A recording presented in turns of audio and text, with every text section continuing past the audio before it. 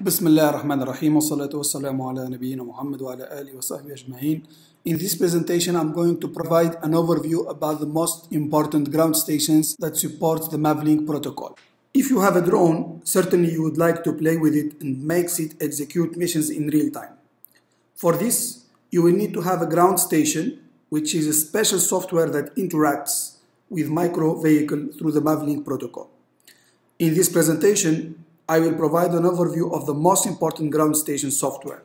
First, what is a ground station?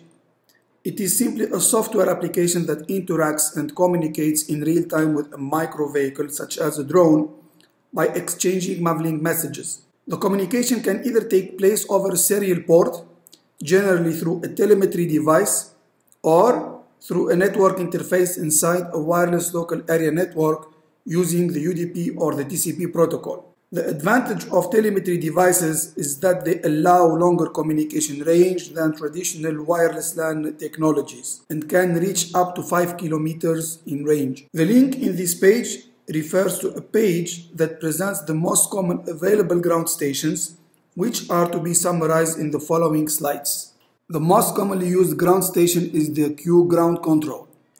This ground station was natively developed in C++ and also has a wrapper package for Android. It fully supports the MAVLink protocol in addition to ArduPilot and PX4 powered vehicles. Q-Ground Control has several functionalities, including defining and planning autonomous missions, full control of the vehicle, graphical visualization of the map and location tracking of the vehicle through its GPS coordinates.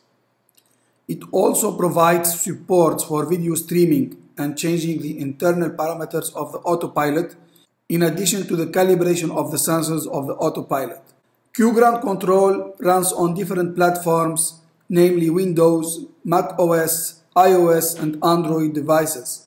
Mission Planner is the second most popular ground station for MAVLink vehicles. It is created by Michael Oborn and runs on Windows platforms only. Similarly to Q-Ground Control, Mission Planner also allows to plan autonomous mission and making a full control of the MAVLink vehicle. It has the additional feature of downloading and analyzing the log files of a mission. This means after completing any mission and operation with the drone, all internal parameters and state variables are stored into a log file inside the autopilot, which then can be downloaded and analyzed by the Mission Planner. This helps you to understand how the autopilot behaved and provides a means to analyze any exotic behavior and analyze the performance of the autopilot.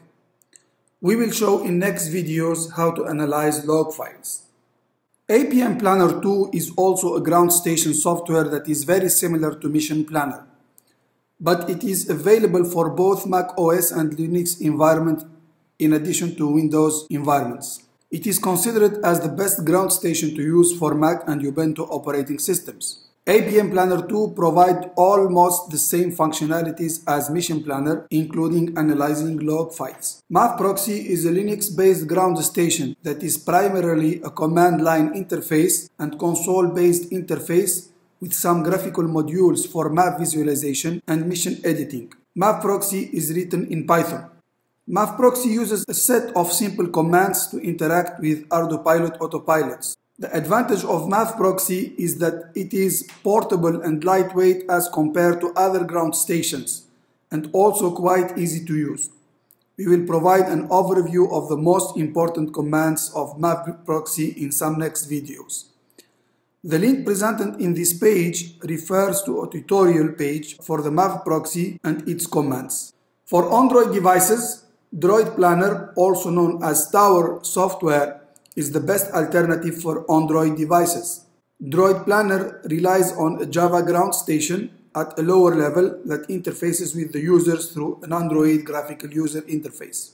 It presents an excellent interface to interact with an autopilot through either serial telemetry interfaces or also network interfaces using both UDP and TCP like the other ground stations. It also allows the user to configure the parameters of the autopilot and create mission on the fly.